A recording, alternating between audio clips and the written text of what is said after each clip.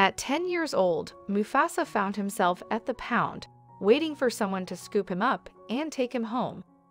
Despite his age and health issues, Mufasa's spirit remained unbroken. One fateful day, a servicewoman named Hannah visited the shelter in Georgia.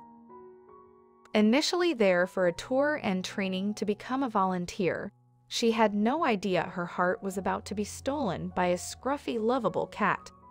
"I was only there for a tour of the facility and some training so that I could become a volunteer," Hannah shared. But as soon as she laid eyes on Mufasa, she knew her visit had a greater purpose. He was scruffy at first. He had an upper respiratory infection and a bad case of feline acne and gingivitis. He's missing some teeth too. Since he was sick and older than all of the other cats, my heart broke for him, Hannah explained. When she opened the kennel door, Mufasa immediately approached her, seeking cuddles and head scratches. Due to his age and health issues, Mufasa wasn't considered the most adoptable cat in the shelter, but Hannah couldn't bear to leave him behind. Upon arriving at his new home, Mufasa jumped on Hannah's bed and took a long nap on her uniform, as if to say, "I'm home." Since then, his health has significantly improved.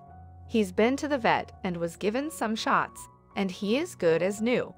He is breathing normally, no longer wheezing and sneezing, and his acne has cleared up. Mufasa has thrived since leaving the shelter.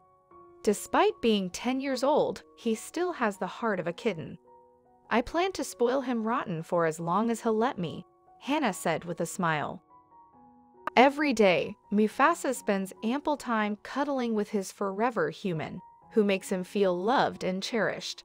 He is now living his best life, thriving in the warmth of his new home, proving that age and health issues are no barriers to love and happiness.